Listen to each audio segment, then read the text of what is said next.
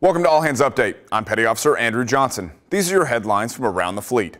USS Fort Worth and USS Sampson continue to assist in the international search and recovery effort for the missing AirAsia Flight 8501. The crew of Sampson has helped recover several bodies during the search. Both ships will remain on station until their assistance is no longer needed. For more updates, check Navy.mil. Winter is here and the Navy wants to make sure you, your family, and your shipmates stay warm and safe.